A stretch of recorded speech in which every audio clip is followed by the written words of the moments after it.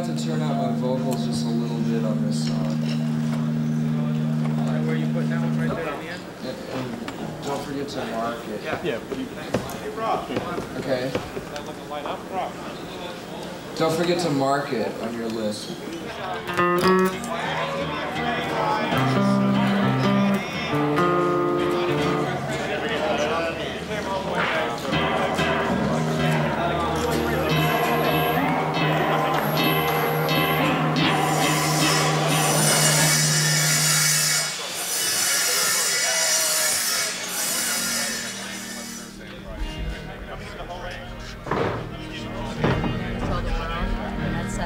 I could have just sent them to you in the mail and you would have had them by now.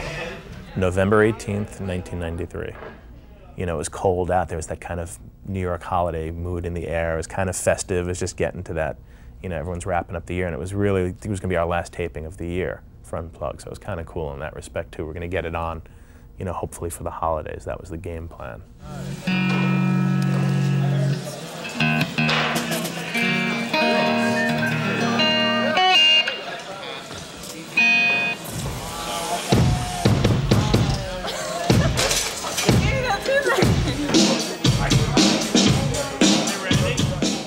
Day of the show, we're always trying to get the right stools. It seems like Unplugged should have its own stool by now, you know.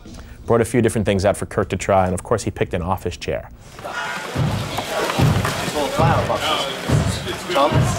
It's full of flower boxes here? And he was the one that suggested the Stargazer lilies, those white, the big white lilies. I think it was me, it wasn't Kurt, although it makes the story better. I was like trying to get a handle, it was like a funeral. And he said, yeah, like a funeral, that'd be cool. So it wasn't Kurt certainly foreshadowing, but it was kind of, when you watched it back, it certainly felt that way. Are you on? Are you rolling? This is what producing is all about, floral arrangements.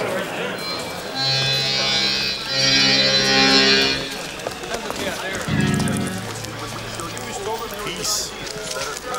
So what do you think of Nirvana doing the show? Oh, I think it's great. I think a lot of their songs are going to work really well on acoustic instruments. I'm really looking forward to it. It sounds pretty good, the acoustic stuff. I mean, it's kind of hard to put that over to a big crowd of fans that are waiting to mosh, you know. But the recent shows, they've been interspersing them. It's been really nice. They're really good. It's a really good change of pace.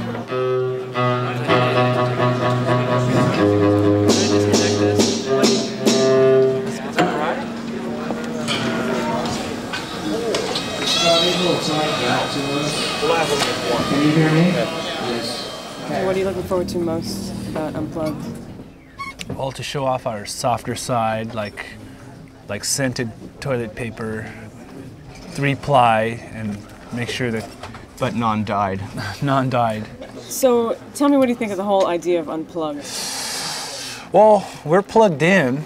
That's what I'm saying. How's this going to look? Because our guitars are all plugged in, but then again, it's electronic media. It's like we're going to go to every house in the United States, or every house with cable, or every house with cable that watches MTV, or their parents allow them to watch MTV or whatever. But it's a good shtick.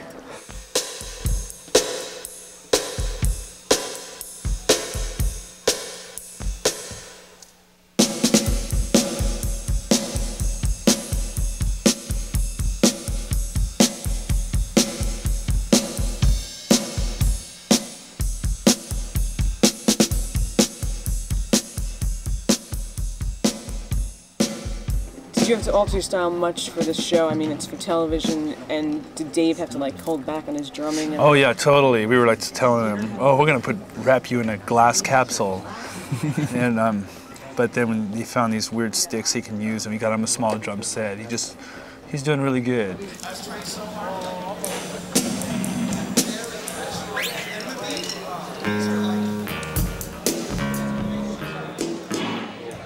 I was really worried about Dave Grohl. Dave is a heavy drummer. I had sent a PA out to a music store to get brushes and these things they call sizzle sticks. They're little percussive sticks. They're a bunch of dowels wrapped together, and they're much softer. So I don't know what came over me. It was around the holidays. I took some wrapping paper, I wrapped it up, and when Grohl came in, I was like, Merry Christmas. And he opened it up and he goes, wow, I never had brushes before, cool.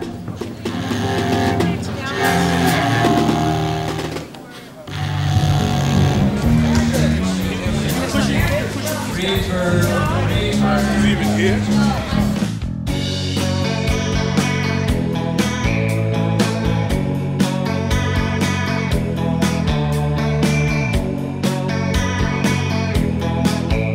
So what are you expecting from a punk band like Nirvana to do unplugged with the volume sort of turned down?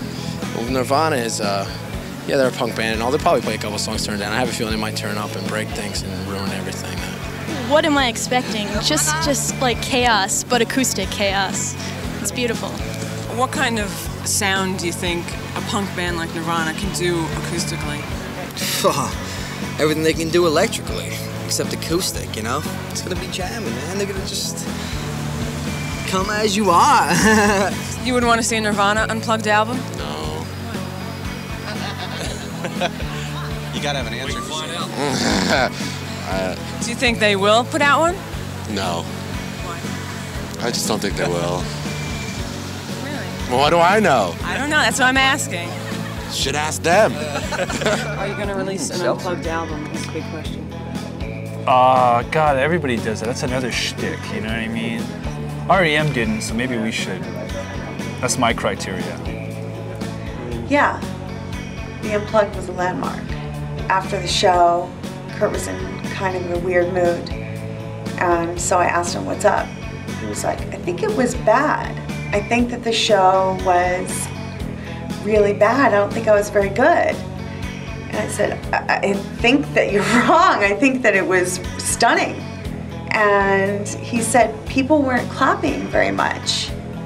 I think that they were really just so taken by what was going on, and they were so taken by the performance that they weren't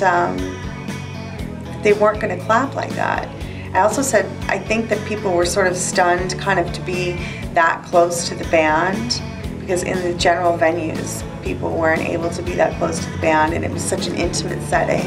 Do you think that that the Unplugged in there, like it's like Jimi Hendrix doing Woodstock or Dylan doing, you know, Royal Albert Hall, like that one of the moments in their career that was like? I think that, you know, had their career continued as Nirvana for 10 more years or something, that moment might have got lost in a lot of other moments or just become lesser, because I think they would have done consistently great things.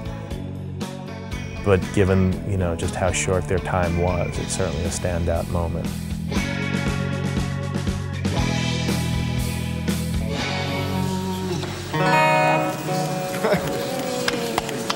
Kurt, you should be in a rocking chair for these songs.